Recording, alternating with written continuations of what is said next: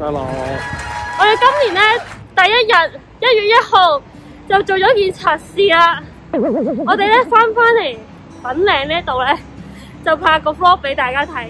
今次咧就同大家去粉嶺幾個好值得去嘅地方，好靚噶。點解話係測試？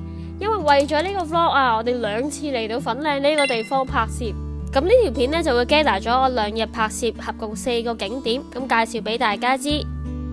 喺粉嶺咧近年新開咗一間人氣咖啡館，佢係粉嶺前裁判法院其中一個活化項目。呢度係完全預約制噶，咁上個星期呢，我哋就食唔到啦。2021年我應承我自己要拍更加好嘅片，所以上個禮拜 miss 咗呢個點呢，我今個星期都要再拍翻俾大家睇。今個星期終於 book 到位嚟試啦，咁佢哋仲有室外嘅座位嘅，但係我就覺得呢個室內窗口位咧影相真係好靚啦。呢度亦都推廣健康飲食，我特別欣賞佢哋採用咗新界農夫供應嘅有機食材，好有心啊！唔知大家有冇留意到呢度嘅座位咧都係用咗原木嚟製作噶。呢一啲家具咧，原來係由喺香港本土超過70年歷史嘅志記鎅木廠去製作噶。而中間呢一張原木長台，依家會擺放咗唔同國家嘅水果去出售嘅，日本、台灣、香港嘅食材都有噶。好似呢隻禾橙就係香港嘅出品，冇打蠟又冇添加。嚟到呢度點可以唔試下咖啡呢？咁我哋就嗌咗2杯。除咗呢度嘅招牌驚嘆莫名之外，呢度嘅玫瑰 latte 都有 No.1 推介噶。玫瑰 latte 一聞落去就已經有陣好香嘅玫瑰花香氣，就算我本身唔係特別中意飲咖啡呢，我都好中意呢一陣味。而龍眼 latte 就係唔少人嘅心水推介，呢一杯飲落都好香嘅，不過主要嘅香味呢都係桂花嘅香氣，就唔係好飲到龍眼蜜嘅獨特香味。呢個 all day breakfast 咧擺盤真係好靚啊，而且裏面嘅食材咧間唔中都會轉嘅。呢度嘅薯格又脆又好味，我最中意咧係條奧地利腸啊，咬落去好多汁啊，連 Frankie 都話好好食啊。麥汁包咬落去咧比較煙韌，但係就唔係我 favourite 啦。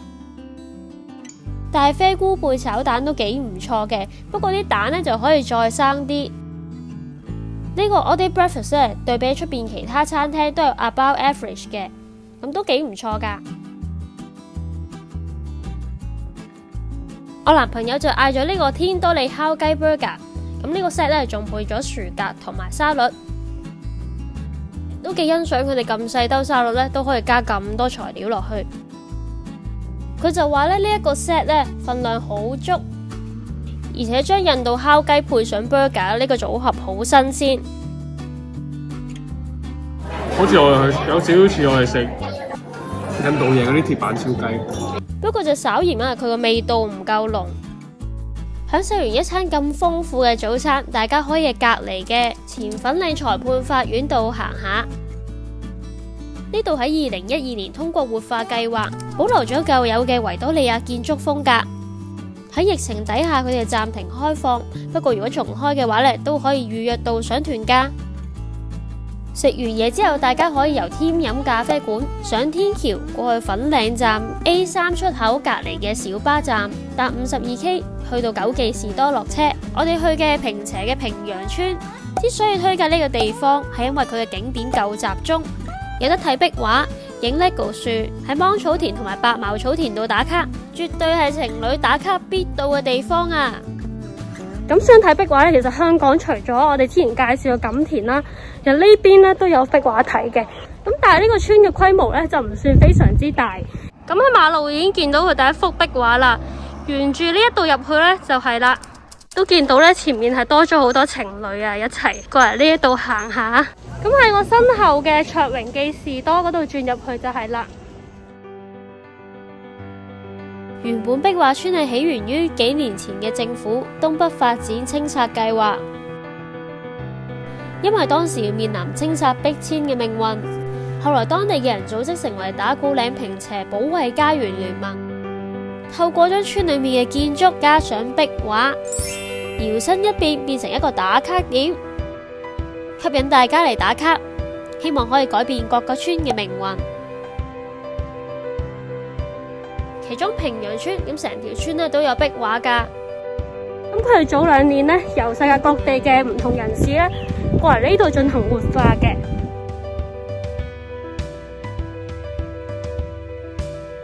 咁我身後面咧都有啲藝術裝置啊，喺香港咧真係比較少見啊。以前喺瀨戶內海嗰啲小島咧就會成日見到呢一啲啦。我之所以咁中意日本咧，係特別欣賞佢哋各個縣係會將地方嘅特色展現出嚟，就好似瀨戶內海嘅小島咁樣，一樣靠個藝術咧去吸引世界各地嘅觀光旅客㗎。可以喺坪洋度見到，其實我哋都可以做到嘅。將農地剷平變成住宅同商業用地，係咪唯一嘅出路呢？咁大家參觀還參觀啦，記得咧要保持聲量收細，因為呢度始終係有民居㗎。如果太大聲咧，影響到我哋生活就唔好啦。翻去大馬路呢邊咧，就可以沿住呢條路一路直行。我哋行去三鄉亭嗰邊啦。由坪洋村行去三鄉亭呢一段路需要嘅時間比較長，大概13分鐘。經過陳氏宗祠之後咧，會見到一棵樹嘅。如果轉右邊嘅話咧，就係三鄉亭方向；棵樹嘅左邊轉入去就係去睇白茅草田嘅方向。大家要留意啊！入到嚟呢度咧，個 GPS 會收得好差嘅。咁喺前面見到好大棵樹，好似有公園嘅地方咧就到啦。我覺得呢個地方好搞笑啊，因為咧喺個地圖度佢冇名嘅。我身後面呢一個位咧係一個幾得意嘅小公園啦。咁佢呢度身後面嘅樹咧，見唔見到啊？好似 LEGO 嘅樹咁樣，好靚啊！其實佢係一種咧叫做龍柏嘅植物。我見到附近一啲村民屋企都有呢一隻植物噶，好舒服啊！喺呢度係啊，係啊，我都估唔到有個咁靚嘅小公園咁啊，而且啲樹真係好靚，好好影，好似 LEGO 咁樣。好多人影婚紗相啊！佢呢個位咧好適合情侶打卡，仲有榕樹配埋太陽光，非常好影啊！呢條踏步徑嘅木欄杆都係一個好好嘅影相位嚟噶。沿住呢條踏步徑上去就到三鄉亭啦。呢個古色古香嘅涼亭後面就係一片芒草海。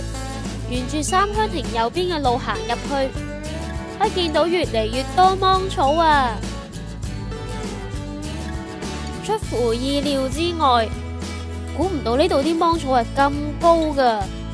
是但行入一堆芒草堆度，好易影到被芒草包圍嘅效果。都要小心啦，因為地下都比較多嗰啲樹枝仔啊，就好容易戒親嘅。行入少少，仲有個小山丘嘅地方。嗰度影落去仲靚啊！靚位咧，一定係最多人嘅。你睇我哋身後面咧，其實呢個位置咧係個小山丘嘅地方啦，望落去咧個畫面係非常之豐富噶。我之前都去過幾個地方，但係我覺得呢一度咧個芒草嘅效果咧都可以拍得住我之前喺韓國影嘅效果。最後一站去影埋白茅草田。喺三鄉亭嗰邊行返出去出邊嘅平原路，由棵樹開始計，大概行4分鐘就會到達呢個坪洋村嘅村牌。咁見到呢個前面坪洋村嘅牌呢，咁就係呢個方向噶啦。咁前面係呢條大馬路啦，咁我哋就行呢一度入去啦。要小心，如果大家係行過嚟嘅話咧，呢一條路咧會比較多車經過。咁佢經過嘅時候咧，又會揚起晒啲沙塵啊！大概8分鐘左右就嚟到呢個分叉路口。其實呢個白茅草田嘅範圍好大嘅，我哋就揀咗喺右邊嗰邊轉入去啦。唔好睇呢度好似好靜咁樣啊！你睇下，哇，爆多人啊！入邊係呢度附近比較多墳頭啊，盡量唔好打擾到先人休息啦。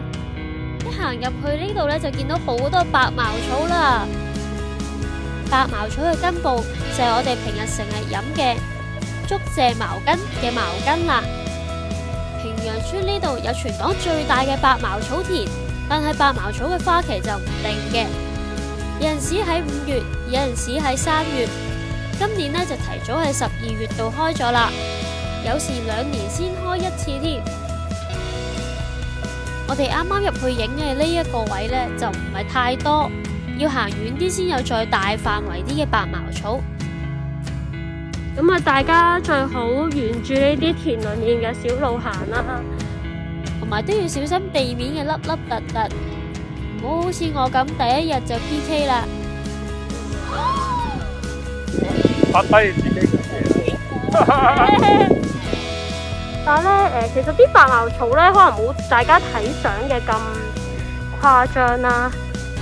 同埋咧，小心嗰啲地下都有啲一支支嗰啲樹枝啊等等。呢啲白茅草都幾乞人影噶，望落去咧就好似好多咁，但係其實現場睇咧都幾稀疏噶，又要踎一踎低就角度。同埋要就太陽光先影得靚，即係少啲技巧都唔得啊！好似我哋咁去影相呢，最好就帶腳架。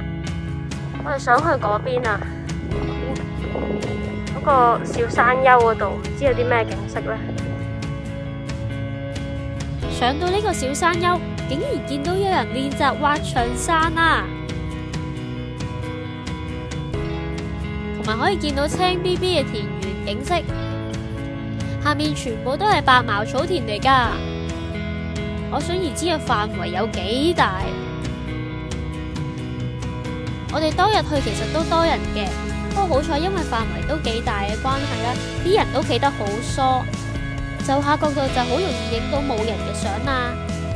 有人就話呢度咧都幾多蚊蟲嘅，但係我哋去嗰2日咧都唔覺得有，我哋都冇俾嘢咬到，可能咧近排天氣比較凍啦。